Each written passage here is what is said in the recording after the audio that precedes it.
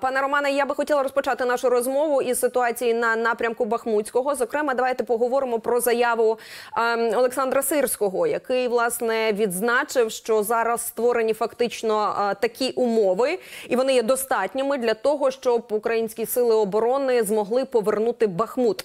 Ну і він каже про те, що розташування цих російських військ наразі нагадує своєрідний лук, який сконцентрований у Бахмуті. Як ви маркуєте ситуацію на цьому відтинку фронту і, зокрема, як вам видається, от настільки репутаційно був важливий Бахмут для росіян і куди далі вони можуть відійти, якщо полишать місто-фортецю? Тому що багато хто з аналітиків називає місто Попасна. Дуже динамічна ситуація навколо Бахмуту, і ми бачимо і на мапі, і в цілому, як там відбуваються події, як на півночі, так і на півдні Бахмуту. Зокрема, в районі Кліщіївки йдуть дуже-дуже інтенсивні бої. Йдуть бої вже буквально на околицях Кліщіївки. Наші Збройні сили намагаються повернути і звільнити населений пункт Кліщіївка. Відповідно, буде плануватися і просування далі. Так само у нас бої йдуть на півдні Бахмуту, зокрема є результати біля Оріхово-Василівки, йдуть бої біля Берхівки, тобто перспективи хороші. Генерал Сирський, відповідно, як командувач, знає подальші кроки його просувань, його підрозділів, які перебувають у його підпорядкуванні. Відповідно, нам залишається тільки слідкувати. І якщо говорити за саме місто Бахмут, ми знаємо, скільки сил, скільки інформаційної пропаганди і уваги русня віддала саме цьому місту, скільки вони віддали людського ресурсу за це місто. І, звичайно, що частина цієї пропаганди, інформаційної війни, вона там присутня, вони будуть хапатися за неї, вони стягують туди резерви. Вже помічені, як зазначалося раніше, навіть підрозділи Ахмат-Чаю, але вони поки що тільки відгрібають, як і всі інші. Відповідно, яке буде просування далі, знають тільки наші генерали. І це буде несподіванкою як для русні, так і повинно бути для нас. Відповідно, слідкуємо, дивимося за розвитком подій. А який населений пункт буде за Бахмутом, знову ж таки, для них, як і для нас, кожен населений пункт – це місце боротьби. Вони окуповують, вони хочуть заграбастити нашу землю, ми звільняємо її. Для нас важливий кожен сантиметр землі, і ми будемо битися за кожен населений пункт, кожну посадку, кожне поле, кожне селище, місто, село. Пане Романе, скажіть, цікава ваша думка особиста. От ви сказали про втрати, але ми бачимо, що для Росії втрати їхніх людей – це абсолютно ніщо. Для них це абсолютно нічого не значить, бодай яка би кількість там їх не склалася в чорні пакети. Тому скажіть, коли ми говоримо, зокрема, про Бахмут, ми багато говорили про те, що місто-фортеця виконує свою основну стратегічну роль. Ми там фактично крошимо їх і величезні їхні резерви, зокрема, людської сили. Можливо, нам вигідніше тримати далі їх там, враховуючи, що вони підтягують резерви, і просто їх там мінусувати? Звичайно, людський ресурс у них великий. Вони його витрачають просто бездумно. Це м'ясо в пакетах. Як ми бачимо, ми не заходимо напряму в Бахмут, як це робили вони. Ми не втрачаємо величезну кількість безглуздо, як це зробили вони. У нас інша тактика. Вона має зараз успіх, тому що у нас є просування. Як вона складеться в подальшому, ми побачимо. Я сподіваюся, що той задум, який зараз вибудовується, він здійсниться. І, звичайно, нелогічно заходити в саме місто, тому що це забудова, це знову важкі бої. А ми дорожимо нашим людським ресурсом, нашими людьми. І для нас кожне життя є дорогоцінним. Відповідно, в саме місто заходити немає сенсу, і ми бачимо, що так відбувається. Тому б'ємося на околицях і обходимо його, як це робили раніше в багатьох інших місцях. За, власне, даними Генштабу, та й ви зараз сказали про Оріхово-Василівку, Збройні сили України провели успішні контрнаступальні операції. Противник був змушений фактично відійти на північний схід від Оріхово-Василівки. Ну і у аналітиків зараз є таке цікаве достатньо припущення, що разом із звільненням Бахмута можуть розпочатися активні бойові дії, зокрема в районі Солидара і Красної Гори, для того, щоб зрізати оцей шмат території, скажімо. Але от враховуючи місцевість і те, про що говорять військові, які доєднуються до нашого етеру, які працюють безпосередньо на цих напрямках, вони раз по раз говорять про щільне замінування, про величезні площі цих мінувань, про те, що це такий один з ключових факторів сьогодні, який заважає нам просуватися вперед. Наскільки такий варіант можливий про зрізання ось цього куска? Ми бачимо, в тому напрямку йде робота, так само звільняється, але, на жаль, дійсно мінування, висоти, велика концентрація військ, робота артилерії, вона усложняє, назвемо це так, робить важкою цю роботу, але попри ці всі перешкоди, попри ці всі труднощі, наші війська мають успіх, ми бачимо звільнення територій, і, відповідно, буде просування в подальшому і далі, але дуже важкими зусиллями. Можна, пане Романе, порівнювати, коли ми говоримо, зокрема, про ці замінування от на різних відтинках, де росіянам вдалося це зробити найщільніше, найбільше замінувати територію? Тому що багато говоримо і про Запорізький напрямок, де в них було багато часу це зробити. Що стосується Бахмутського, в принципі, чи логічно і чи можна порівнювати? Різний фронт, різні ділянки фронту, відтинки. Звичайно, все залежить ще від рельєфу, від географії. Як Запорізький відтинок, так і Бахмутський, так і на Сватівському напрямку. Всюди йде мінування. Це невід'ємна частина війни. Про щільність, звичайно, знову ж таки можна говорити на різних ділянках фронту. Там Запорізький напрямок, там Бердянський, ми бачимо, як поля заміновані в декількох рядах. Бахмутський відтинок, ми бачимо, що мінується та ж сама зона Солидару, Оріхово-Василівки, там Кліщіївки і тому подібне.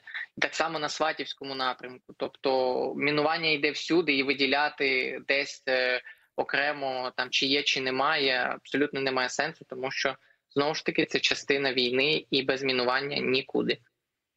Запорізький фронт, Запорізький напрямок, давайте про нього поговоримо. Є інформація про те, що від українського Генштабу, знову ж таки посилаємося на ці дані, в першу чергу, що українські війська досягли успіху на напрямках Велика Новосілка, Старомайорське і встановили контроль над новими невизначеними посадками. Так? Російські військові своєю чергою стверджують про те, що буцімто у Старомайорському зараз обидві сторони не можуть просунутися, зокрема через потужний вогонь артилерії.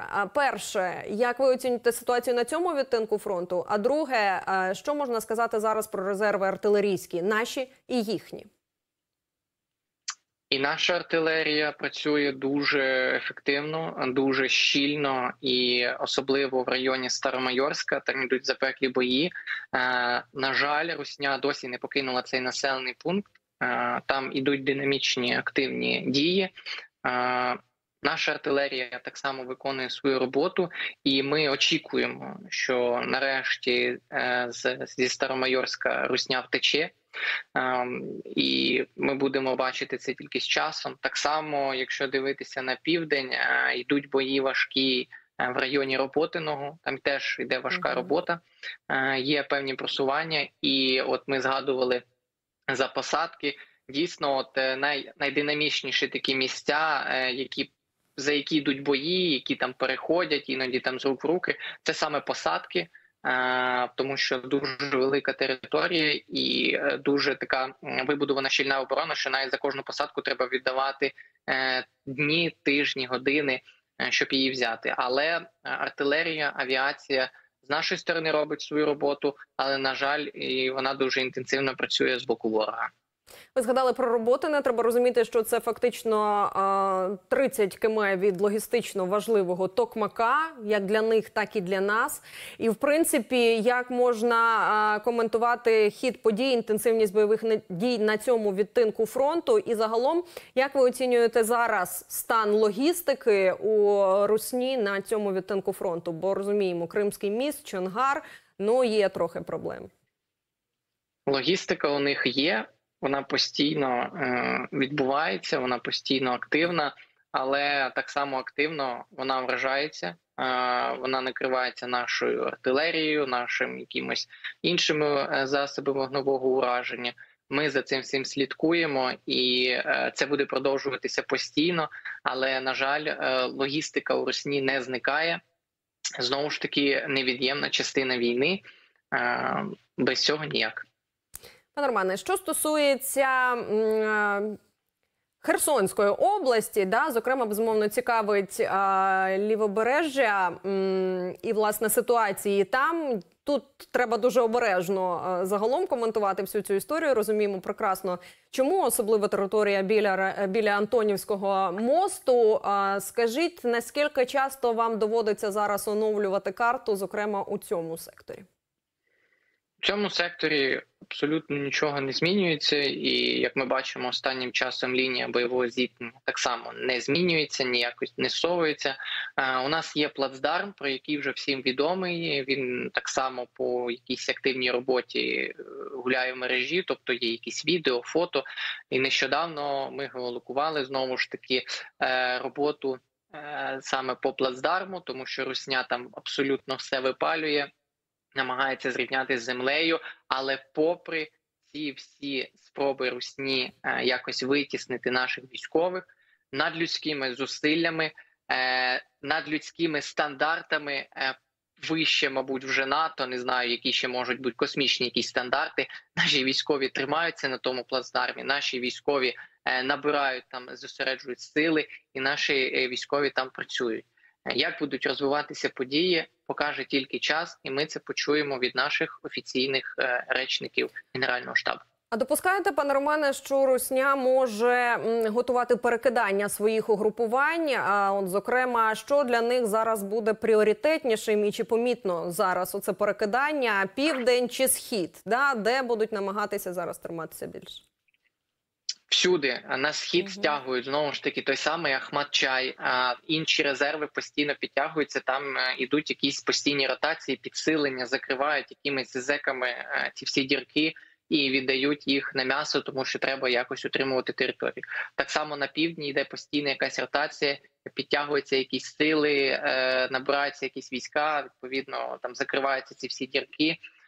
Якщо говорити там про ту ж саму Херсонщину, якщо там будуть набиратися оберти, звичайно, що вони туди будуть перекидати війська, але, як показала практика, які б там десантники, спецнази і тому подібне не було, вони всі відгрібають і вмирають. І у нас вже була така практика на початку подій на лівобережжі Херсонщини, тому покаже тільки час.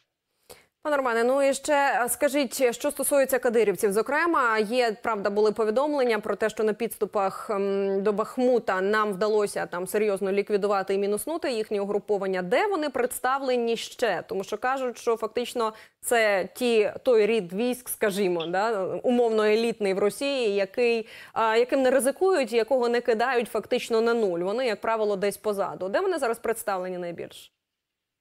Ну, найбільша інформація – це район Бахмуту. Вони саме туди перекинуті, і це була офіційна заява з їх сторони.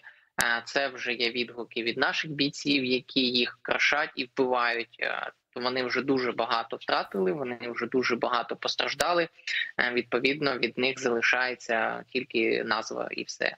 Більше поки інформації, підтвердження про їх діяльність не було. Вагнерівців більше немає? На інших ділянках фронту поки що таких масштабних, як на Бахмуті, в району Бахмуту, не виявлено. Може, з часом ще десь вилізуть. Може, ненадовго хіба. Спасибі вам велике, що ви доєдналися, пане Романе. Роман Погорілий, співзасновник Deep State, доєднувся до нашого етеру. Дякуємо.